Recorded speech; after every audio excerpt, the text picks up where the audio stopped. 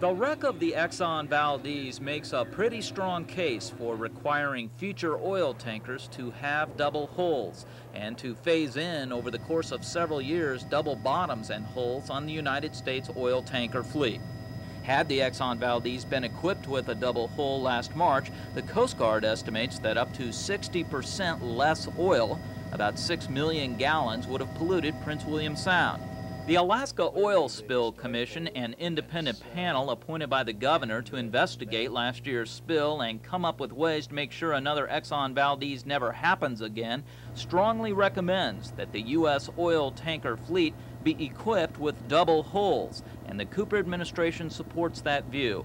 A House-passed bill now before the U.S. Senate would require all oil tankers currently operating to have double bottoms within 7 years and double hulls within 15 years. Any new tankers would have to be built with double hulls. Meanwhile, more than 117 miles of shoreline stretching from Prince William Sound to Kodiak remain moderately to heavily oiled, much of which will require treatment in the spring. We didn't know what we'd expect to find, but we certainly found a lot of oil in the environment. For instance, when we were taking water samples of interstitial water, we would dig a hole, a pit, and it would fill with interstitial water, the water that exists between the granules of the matrix.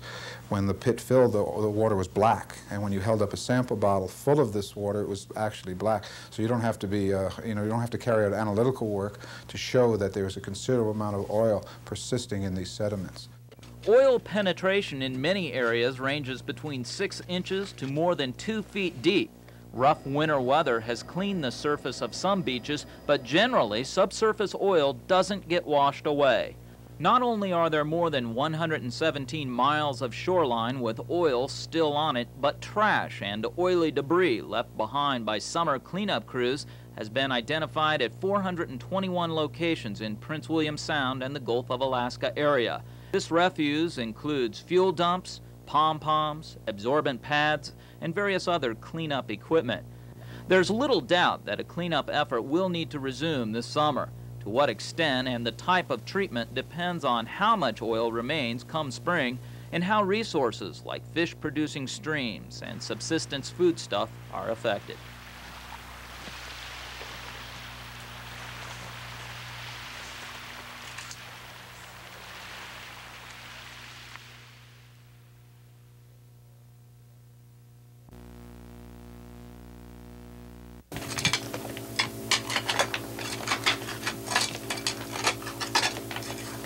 It's been real cold, so it's hard to dig into it.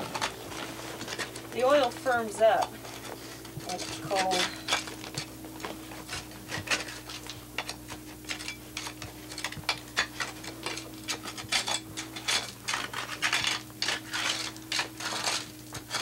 So far as I've dug down here, about 3 inches, it is still oiled. Now I'm hitting a boulder. I'll check another area around here. 3 inches.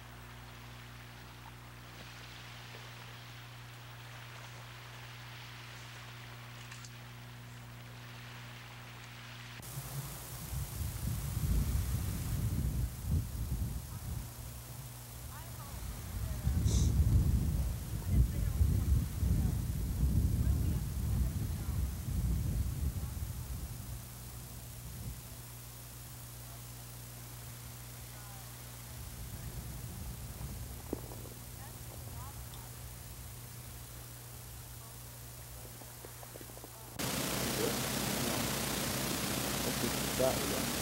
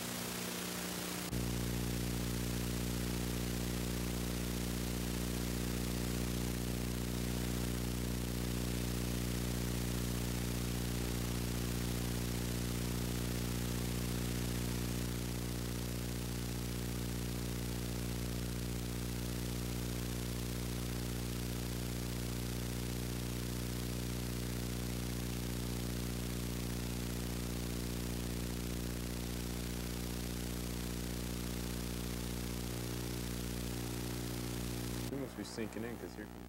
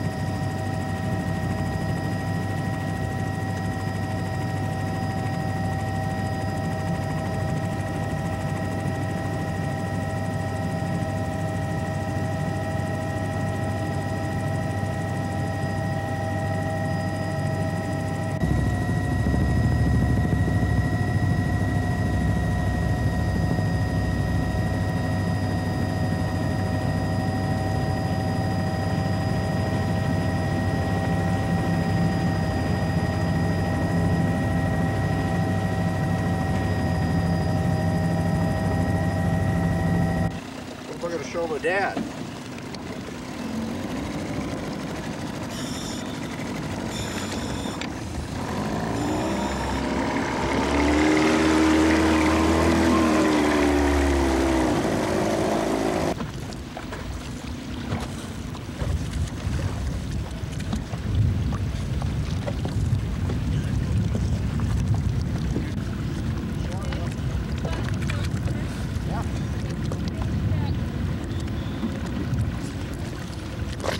Camera.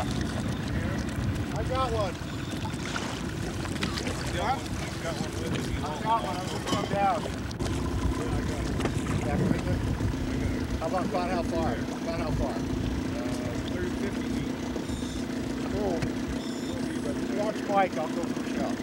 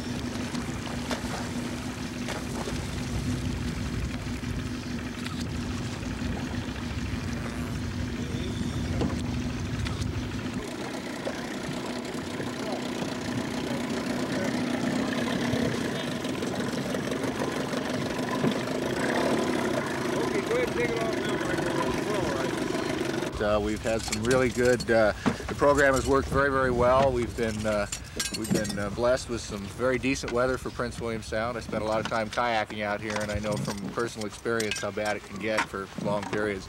So we've been very lucky. Our original goal was to do 25 sites, including some controls, and we have at this point, I believe, done 22. So we're right up there where we wanted to be. It's been a very successful program. And we have hit approximately 20 different sites around Knight Island, Applegate Island, Perry, Green, Smith, and Chenega. At all of those sites, we have had intertidal crews working, as well as crews checking the beach profile, comparing it to geomorphological studies that were done earlier, beach assessment. And then we are continuing that work out in the subtidal at the 4 different depths. It's, like I said before, it's been a very successful program. It's been worth the time and effort. Whether it will show anything remains to be seen.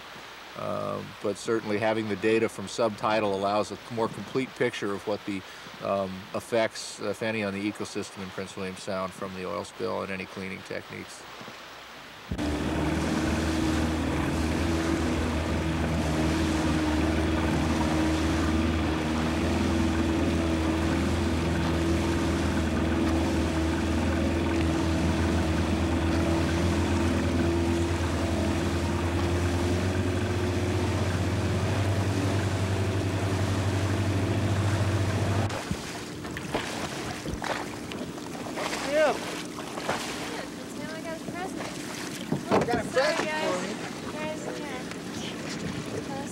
Got her?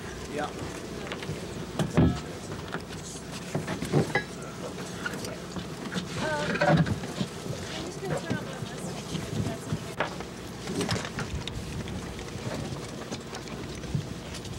Above her backpack? Yeah, get rid of that one.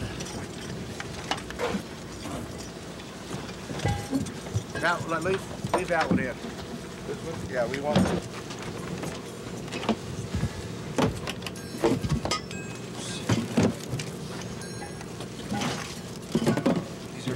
Meters. Just kind of what we mark.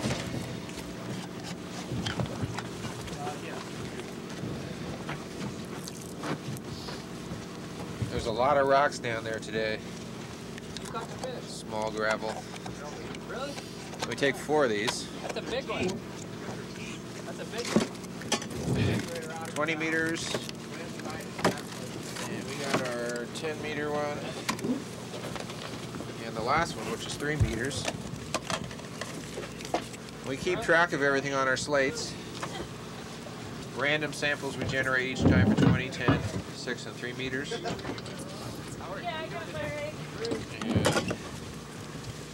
we take a nutrient sample, water sample at 3 meters for the microbiology. And we sometimes catch fish. And we also take, these are for microbiology too. Each one of these sample cups that we use starts out oil-free. It's washed in methylene chloride before we start, and then wrapped in aluminum foil, so there's no contaminants. So we take these 16 samples down there. A trap. You want to take it.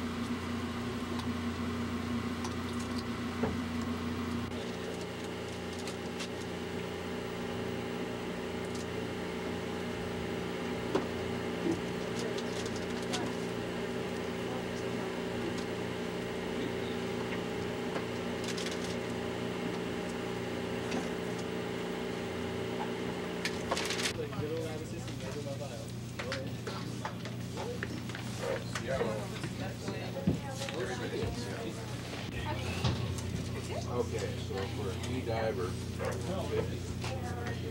An hour and a half down there. You have, if you were to go in right now, It's almost how I'd like to go, except the other one I was hoping you guys get a little practice removing and seeing if it's a practice way to yeah. Go ahead, come on. Oh, what's going on here? We're walking into the...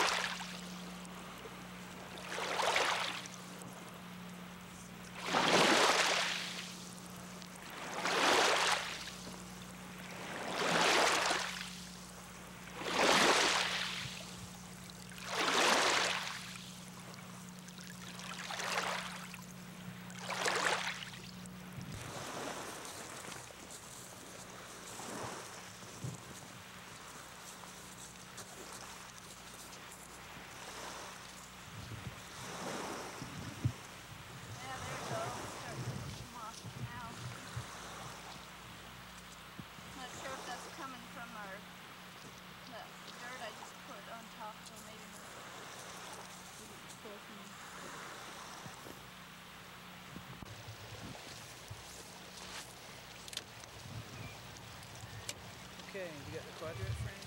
Yep.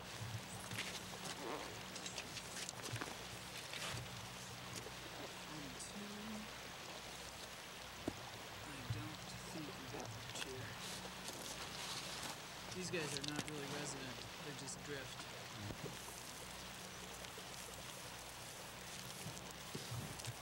There's not much really that relates to this stuff here. Got a little worm when I was like, put him in there.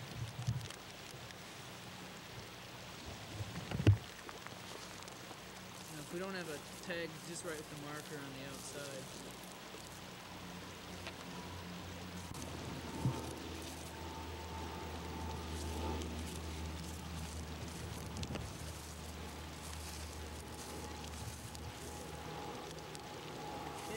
About it.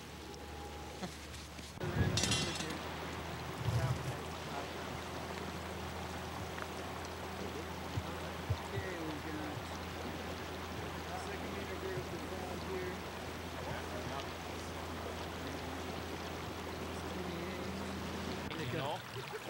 What? I love nothing.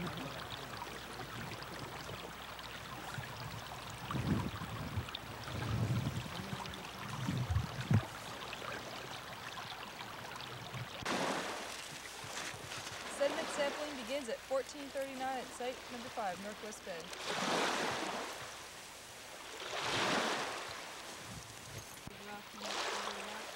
Yeah, if you can.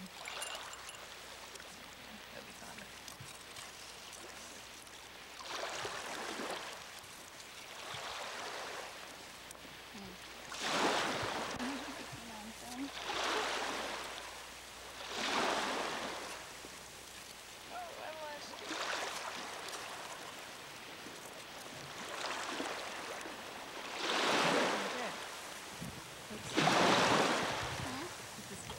And once we're finished this, if you want us to, we could go back and we can't work anymore. Whoa. Okay, then just try to take it from the same spot again. The same spot? Yeah, it's best if we try to take it right in the Okay. Oh, these are good. You get too small of a spoon? That's fine.